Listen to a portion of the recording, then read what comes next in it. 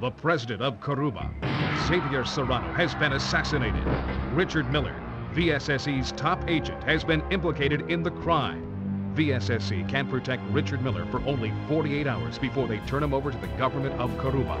With his life on the line, Miller must act quickly to determine the truth behind the assassination. Time is running out for the one-man army. Richard Miller, Marissa Soleil, Zeus Bertrand, Ricardo Blanco, Cantaris. Time Crisis Project Titan is a cool retro game from my childhood. The game itself is an on-rails shoot-'em-up with cover physics. The character moves by himself, then he stops, a bunch of enemies surround you, you shoot them. When you run out of bullets or the action gets too heavy, you duck for cover, wait for the enemies to stop shooting you, reload your weapon, pop out again, shoot a bunch of enemies, and pop back into cover. On top of all this, there's also destructible items and environments in the game, so it's not only fun to kill the bad guys, but also destroy where they live. The bad guys in this game throw grenades, attack you with melee weapons, and most frequently, they just shoot you with guns, both pistols and big automatic rifles. But the bad guys aren't the only things you're fighting. Sometimes there are obstacles in the environment that can hit you.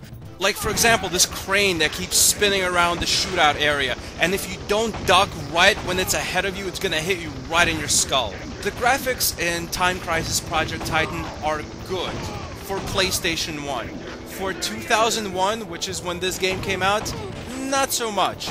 They could have done better.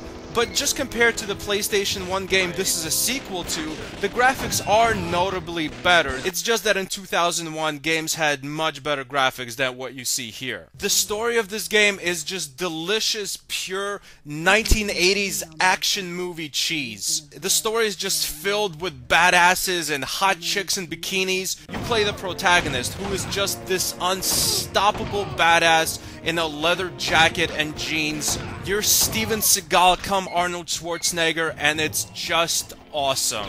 The game is just high-paced, non-stop action, and I love it. It gets more difficult as you progress, but also you get better and better as you keep playing, so the gameplay never really gets impossible. Compared to other retro games I have, Time Crisis is in almost perfect condition. I mean, it's amazing how there are no, like, claw marks, nothing is broken. The CD's just perfect. Even the little manual that came with the game, there are no marks. It's just crisp, like I bought it yesterday. But of course, this game is over 13 years old. Just complete pitch perfect condition here. Also, if you look back here,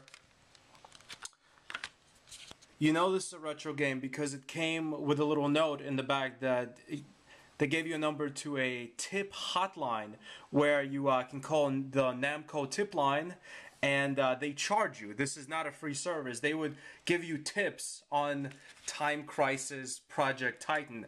It's 95 cents a minute for automated tips, and $1.15 a minute for live counseling on Time Crisis Project Titan. Can you believe that live counseling? I wonder if that number still works.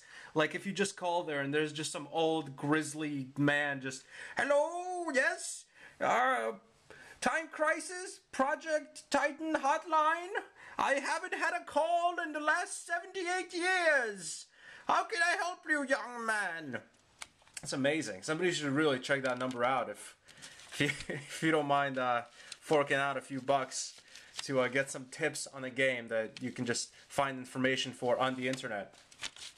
And this isn't like a game from, 1995, like the original Time Crisis, or whatever, the mid, even late 90s. Time Crisis is a game from 2001, so we already had a pretty established internet gaming community back then, and there's plenty of information for games from 2001. I remember I downloaded like an entire strategy guide for Cartia: The World of Fate.